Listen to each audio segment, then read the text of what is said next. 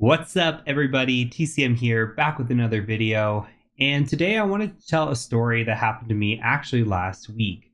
I was performing an internal penetration test against an organization, and I got domain admin in a very unique way, something that was new for me.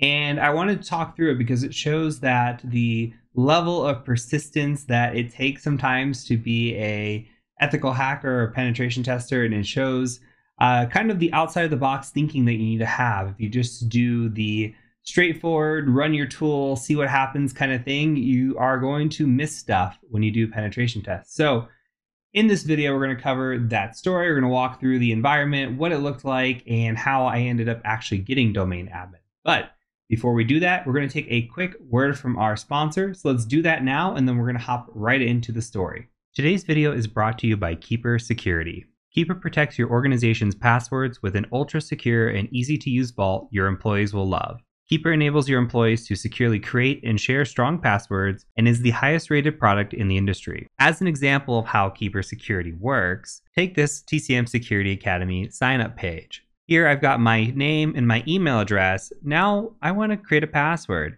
but I don't want to always use the same password that I create. So if I click into the password box, Keeper automatically populates this and generates a strong password for me.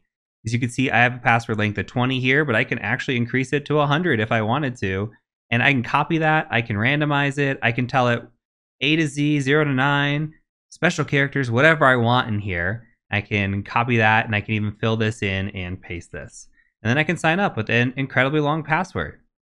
Another cool feature is the vaulting system. Now I can come up to the vault and retrieve my password, or if it knows the website that I'm going to and I go to log in, it'll autofill my password and sign me in, all without having to press a single button. It's that awesome. So to get Keeper Security, follow the link in the description below and receive a free 3-year personal plan of Keeper's award-winning consumer password manager.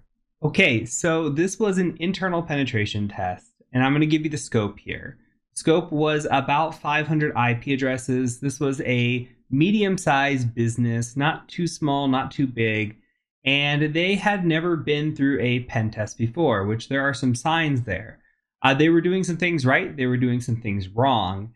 On the wrong side, there's a lot of default things that happen in Active Directory. And in internal environments, a lot of them, most of them use Active Directory. And it ships with some features that are vulnerable. If you've ever watched any of the courses that I have on YouTube, or if you've ever done the Practical Ethical Hacking course, a lot of this is going to sound familiar to you. But one of the big things that we check for when we're doing an internal pen test is we're looking at something called LLMNR poisoning, which is link localcast multi-name resolution. Yeah, that's a mouthful, but what we're looking at is we're looking for events to happen essentially in a network. And when those events happen, we actually capture a hash of the user's password. Now, if the user's password is weak, then we can go take it and crack it offline and then try to use that against an organization. It opens up a bunch of attacks if we're able to find a valid credential within a network. So what we were seeing in this network is we were seeing LMNR being wide open. We were getting hash after hash. There was just hashes flying all over the network. And we were able to actually crack a lot of these passwords. The password policy was pretty weak. It was technically 8 characters, but there were no like numbers or special characters. We saw some passwords that were like literally password. Okay, so the passwords are very weak. We were capturing a lot of hashes. I think we captured 50 unique user hashes, and we were able to crack 20 something of them right away. So it's one of those situations where, okay, typically that's money, because now organizations, a lot of organizations, I'd say most organizations, give users local admin rights on their machine. And sometimes they give users local admin rights on other machines as well. So one of the first things that we check when we get a credential is, where does this credential work? Does it work on the user's machine? Does it work on any other machines? And when I say where does it work, I'm saying where can this user log into as an administrator? In this instance, this network did not have any local admins, not even on their own machines. That's awesome to see. So we weren't able to perform a lot of the attacks that we normally do. So if we are getting non-admin user hashes and we are cracking them, it's doing us no good because we can't get into any of their machines, including their own. There's just nothing that we can do in that situation. And that was cool. I actually really like seeing that. Another thing that they had going on was they actually had very few domain admins. Like I'd say like 3.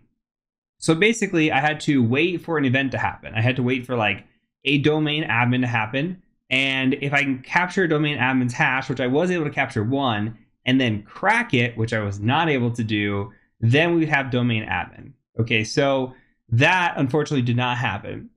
The other thing that we were seeing was what is called an IPv6 relay attack. This is one of those features of Microsoft and Windows in general. So what's happening is we can act as a IPv6 DNS server, and we can relay events. Again, I'm keeping this high level, but we can relay events. So if we see a user come through, we can relay that to a domain controller, and we can maybe, if the user has enough privileges, actually get access to the domain controller where it'll create a new user for us. Now, what's great about that is we don't have to capture a hash. We don't have to try to crack a password. We don't have to do anything along those lines. All we need is some sort of elevated privilege. So now, if we can catch a domain admin in the action, creating an event, causing an event, for IPv6, all you have to do is log into the network. So if we can catch an admin in action, we can relay that, get a domain admin account created, and then we're in. The issue with IPv6 and being a DNS server is it breaks stuff. So I typically run it for 5, maybe 10 minutes at a time. If the attack is unsuccessful in those 10 minutes, I pull back, I wait maybe an hour, and I run it again. So when you're in a timed engagement, you have, I had a week on this engagement. I had to try to plan out, okay, when is this domain admin, or when are the domain admins logging in? Typically in the morning, and then typically after lunch. I could not catch them. I just, anytime I thought I knew their schedule and I could see when they were logging in, because I had some access to look at the Active Directory login times, but I wasn't able to catch them. So I thought I had them. I would get in and log in at that time, have it ready, and then they would log in 5 minutes earlier or 10 minutes later. So it was one of those situations where, yes, it would have worked if I had enough time, but in this situation, I didn't. So then I had to start looking around and seeing what else I could get into. So when the basics don't work, we start looking at other things. I start looking for patching issues. There were no patching issues, like very, very few patching issues, nothing that's going to have remote code execution. Again, very impressed. They did have antivirus. I was able to detect that in the network. They did have an EDR. I was actually able to detect that as well. And I was going around and just looking. I was looking at, okay, well, what about default credentials? You've heard me talk about on this channel, if you've been a long-time user, that I've gotten domain admin from a printer before, because I could log into the printer, I could get access, and then I was able to dump credentials or do a pass-back attack and get credentials, and they were overly permissive. In this situation, no default credentials. There was just nothing there. They had everything buttoned up very well. So all it took, though, was one little mistake that chained into other little mistakes that got me where I needed to be. So I started digging. I started looking at the users that I had, and I started just saying, okay, where do these users have access? We don't have admin access, but what about file shares? So the first thing I did was I got access to file shares, and I saw like literally every single alphabet letter, like A to Z and map drive. So I started clicking through them. It was a lot of intel, a lot of data. I started trying to search. It took a while. I was trying to find passwords or anything sensitive that I could find. And while I was doing that, I actually did sort of a watering hole attack where it's called a URL file attack or URL path attack, where basically you can capture hashes as well. So what I did was, if you put a certain file into a share drive, if a user accesses that share drive, it automatically will pass a hash to you, similar to LM&R poisoning. So in that situation, I was waiting and just trying to see, okay, if I go put these in different folders, maybe an admin will get on there and I can get their hash, and maybe I can crack it and get lucky if they have a weak password. Unfortunately, that didn't happen either. I did get a lot of hashes from it. Again, no domain admins. I don't know what they were doing, but they weren't going into their file shares. So I started digging around, and it turns out that I actually had access to a lot of folders that I probably shouldn't have had access to. So I was able to go through what was called like a public share folder. I don't know if it was actually public. It's like one of those situations where you have all the employee shares, and in there you are supposed to be able to only access your share. Well, for some reason, the user I found was able to access everybody's share. So guess what? I start looking at the domain admins and I start digging through their files in their share folders. Well, I found one domain admin that had a computer setup guide. There was one for a Windows and there was one for a Mac. The first time I looked at it, I looked at Windows and I said, Mac's probably not useful to me. I'm not going to do anything with this. So I looked at Windows. Nothing relevant in Windows. Like, yeah, how they set up their computers, great. Nothing great in there. I just wrote off the Mac setup and I left it. I came back the next day and I was like, you know what? I got one day left on this assessment. I'm going to just check through the files that I've been through before in folders and just see if anything's changed. I went back in there and I said, forget it. I'm just going to look at the Mac setup and let's just see what we can find. Well, in the Mac setup instructions was a password.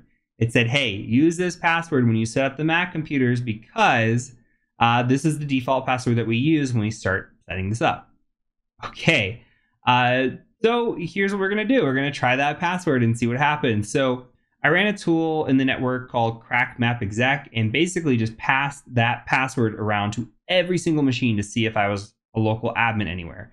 So I just gave the username of administrator and I gave the password and I just saw what happened. They were using what's called LAPS in their network, and LAPS basically allows local account passwords to have unique passwords. So I wasn't very hopeful. I saw like the LAPS setup guide and all the things in their folders. So I was kind of getting some intel on how the domain was set up, but unfortunately, I wasn't able to access most of anything except for one machine. So I was able to log into this machine with this password. It had to have been a local admin password, something they set up a long time ago, maybe never installed LAPS on, so they just were using that. Literally the only machine on the network that had that password where it worked. So with that, I ran a tool called SecretsDump against that server. Well, wouldn't you know it, there was a service account running on that server that was running in the registry. So they had that service account set up locally to that server, and it was storing the password to that service account in clear text. What's interesting about that service account? Well, it was a domain admin. Thus, the service account logged me into the domain controller. And from there, it was game over. So it's one of those situations where literally if anything could have, like in that chain, could have gone wrong, right? So we could have not gained access to the share drive. If we didn't have access to that, we never would have found the file. We could have found the file that didn't have password in it, and that would have prevented us from finding the rest of it. We could have found the server, but they weren't running a service account as a domain admin, or they weren't running a service account with the password in clear text in the registry, and that would have stopped this attack completely. Now, there were other ways and avenues that we could have gotten in, and there were some red flags that were there, but this company was doing a lot of things right. Like, they had a very expensive EDR, which didn't catch me, which shows a lot about EDRs. I actually, once I compromised the domain controller, I went back and I started just running like intentional malware to see what it would catch. And the only thing it caught was Meterpreter payload. So it was not a very... I don't think the baselines are set up on it. It's a very expensive, very well-known EDR, just did not work in the way that it was intended, I think. That didn't work. Antivirus didn't work. And it's just, they did a lot of things right and have a lot of setup. But when you only have a team of 2 to 3 people on your IoT team, for an organization that size, you're going to run into some issues, probably some misconfigurations, little things like that that can take down a network. So this whole story I'm telling you, one, because it was fun, it was exciting, and if you actually look at the Uber hack that's going around right now, it's a very similar story that just came out of how they broke in and they just started digging around. They were able to find a password in a file, and they were able to access all kinds of things. Pretty interesting.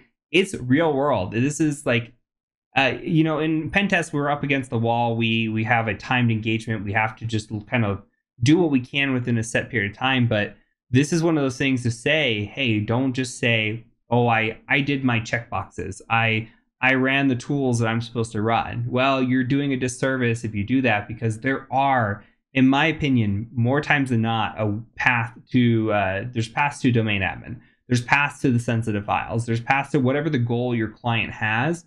More times than not, that is present within the network. Now, are you going to find it within the time frame or the scope that you have? Maybe, maybe not. But you should challenge yourself to find that. And you should keep challenging your clients and tell them, like, hey, here's how I found it. Here's all the things wrong. Go fix this. That way, next year when I come back, I've got a new challenge in front of me and we can see if we can actually get domain admin. My goal when I'm pen testing is I'm hoping I get stopped, but more times than not, I don't, just because that's the nature of the beast. But yeah, so this is a lesson, hopefully cool story time, just something you can tell I'm real energetic. This is like almost a single cut of a video here. So I just really wanted to share this story. I shared it on LinkedIn and it kind of took off. So I thought it would be great for video format as well. But that is it for this video. I think I'm done rambling. So until next time, I will see you later. Peace out.